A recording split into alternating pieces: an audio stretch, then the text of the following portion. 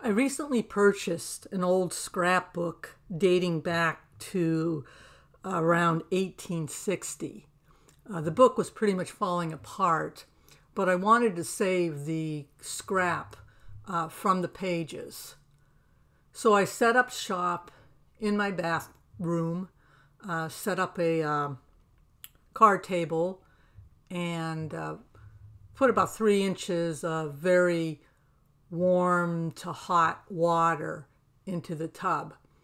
And I did about 6 pages at one time, and these were 2-sided pages. I let the scrap soak in the bathtub for about 20 to 30 minutes. At some point around that time, some of the scraps actually started floating to the surface, so that gave me an idea that I was ready to continue pulling off the scraps from the pages. Now on the card table, I set up a roasting pan, again with some warm water in it. And on the smaller, more delicate pieces, I just used my finger to gently rub off the remaining mucilage, which made the back of the piece very greasy feeling or slimy.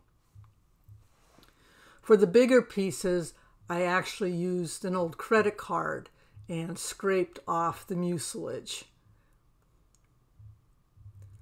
Once that was done, I set the scraps on terry cloth towels and let them dry overnight on my kitchen floor.